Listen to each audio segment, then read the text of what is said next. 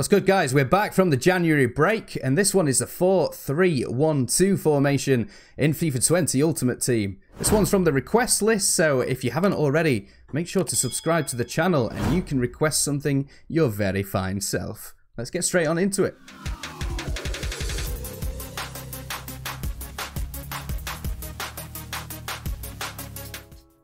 Right then, chaps, the 4-3-1-2 is a perfect formation for dominating the middle of the field and especially useful against anyone that likes to play down the centre. So we're talking about formations like the 4-2-3-1 narrow, the 4-1-2-1-2 narrow, or the 4-2-2-2 formation.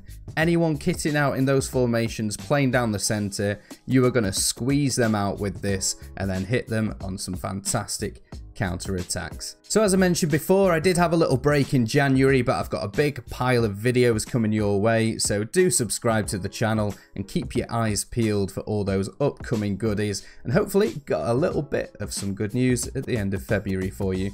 But without further ado, let's get straight on into the tactics of this bad boy.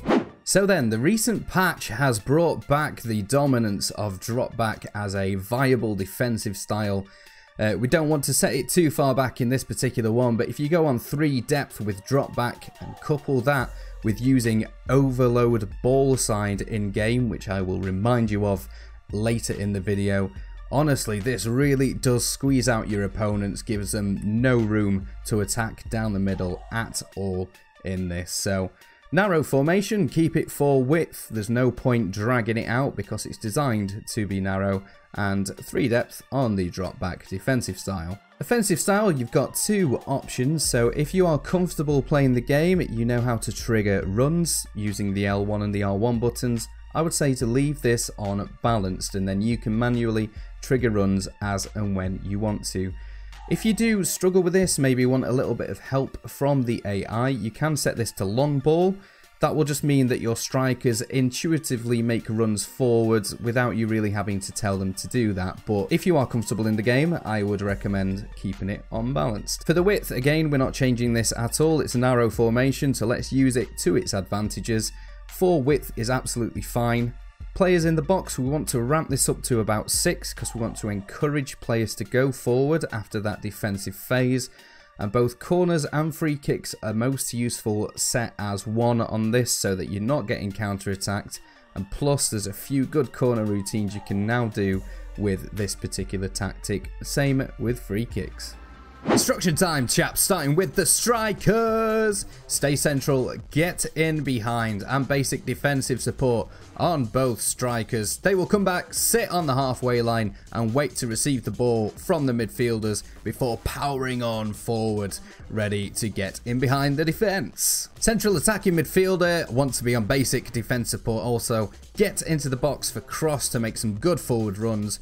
Free roam, as always, for good positional movement and normal interceptions. Now the midfield trio, the central one needs to be on stay back while attacking, balanced crossing runs, aggressive interceptions, stick to position, and cover centre. This is best for the most defensive of your midfield. Stick them in this holding position and they can let the rest of the team do the business. Left and right central midfielders want to be on get forward, so they bomb on to support the attackers as and when you launch your attack. Balanced crossing runs, normal interceptions, free roam, and cover wing as standard. In defensive mode, you're going to be using the crowd ball side tactic, so these guys will come back, sit in the midfield with the central player, and just veer off to the left and right depending which wing your opponent is trying to attack on. Finally, for the defenders, stay back while attacking on both fullbacks, normal interceptions, and mixed attack. We don't want them getting caught out of position as your central midfielders will be launching these attacks with the striker. Centre backs and goalkeepers do not need to be changed in this formation, and that concludes the player instructions. Let's get on into the match demonstration and I'll show you exactly how this should work. When using this formation, press down and right on the D-pad to overload ball side. Coupling this with the drop back tactic, your team will start to filter backwards, moving from left to right to cover whichever side your opponent is attacking. When you win the ball back, your players will instantly turn into their attacking mode and start moving up the pitch with all kind of supporting runs through the middle.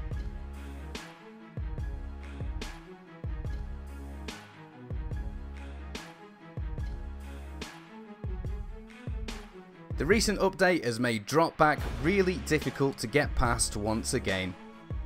Your team will swarm the penalty area and make it really difficult to pull off any shots or passes.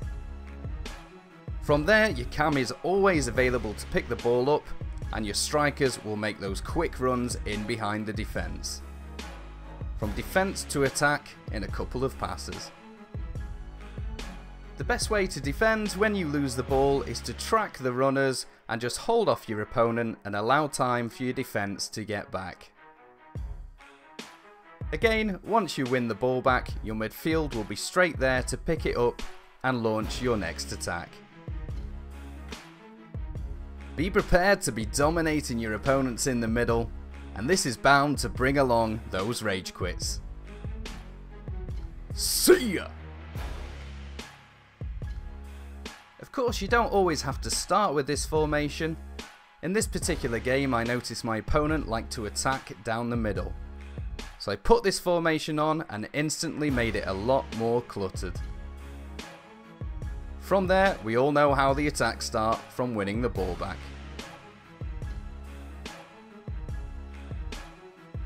A couple of passes and we're in. Of course, you're not just limited to dropping back and defending in your own half. Setting your midfielder to aggressive interceptions means you can quickly win the ball back and relaunch your attack. And we all know by now, every win should be supplemented by those 60th minute super subs. A Chempon. And Chiadozi. Up Benny. Up Benny.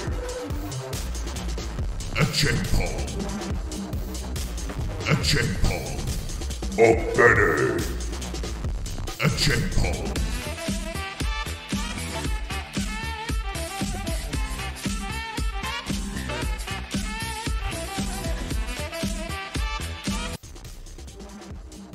This formation is really versatile to use depending on your own play style.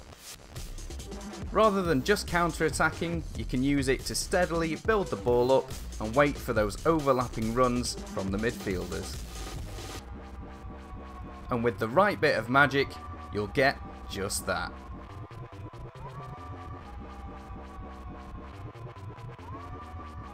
So remember, crowd your opponents out in the middle, wait for that opportunity to steal the ball, and then devastate them with your fast building attacks.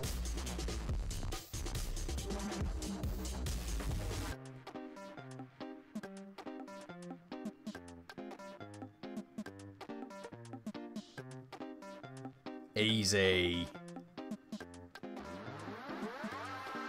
And after all that, there's still time for one more from Big Frank. A Chempon. EA? What make you never let me score, Bomber Clad? Enjoy using this new powerful formation to dominate that midfield. Make sure to give it a thumbs up, drop a comment below, and hit me up on my socials. You can also now follow me on BrabbsyTV on Twitch for future live streams. Till next time, ciao for now.